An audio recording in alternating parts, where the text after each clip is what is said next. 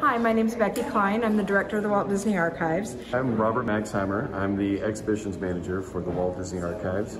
And we're really excited this morning to be launching a brand new exhibit here at the Bowers Museum in Santa Ana, California. This is called All That Glitters, the Crown Jewels of the Walt Disney Archives. This exhibition explores all the small things that you see on camera. From watches to necklaces to rings, crowns and tiaras.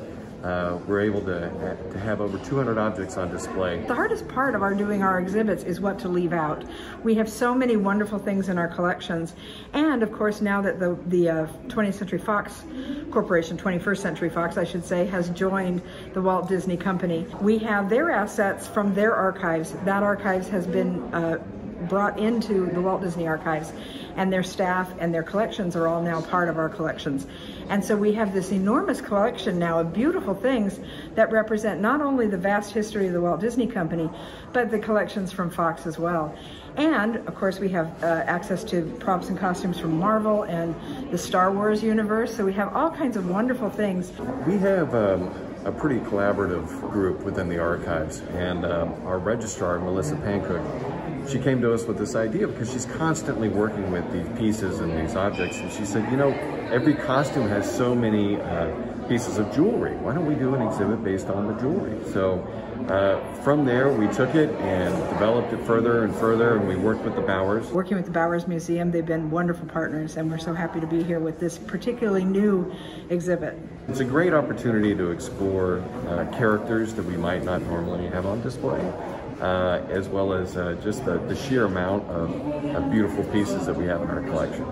Probably my favorite piece in the exhibit is the coronation crown from the Princess Diaries 2. It's such a beautiful piece. It's beautiful eye candy. It sparkles, and it's just a really lovely piece to look at. I love the pieces that are a major part of the story. So the Baroness necklace, for example, from Cruella. The beautiful red piece is really the driving force for the film. You know, Cruella's trying to get this necklace back.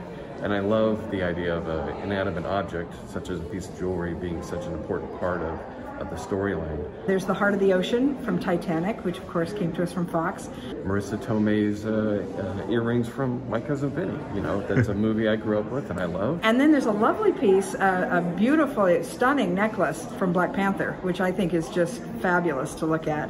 And it's like picking your favorite child. There's so many pieces in here I love, but those stand out to me in this exhibit. You could spend just hours looking at the beautiful details in these pieces that you may have seen on film, but you don't notice on film. But you know they're there, because if they're wrong, you notice it. If they're right, you don't always notice. And so we thought it'd be fun to celebrate these pieces. It is opening this weekend and will run through mid-June of 2022.